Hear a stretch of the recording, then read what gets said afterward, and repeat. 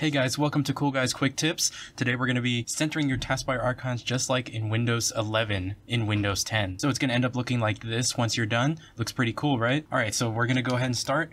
So you can see our taskbar icons over here on the left side, and we want to move them to the center. The quick thing is we need to unlock the taskbar, make sure that is unchecked. We're going to go to toolbars and enable the links. There might be some stuff in here. So for example, I already have Google.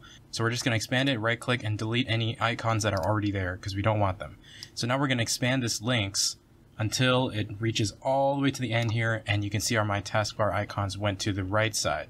So now I'm just going to drag this until the icons are roughly in the center. So that's roughly in the center.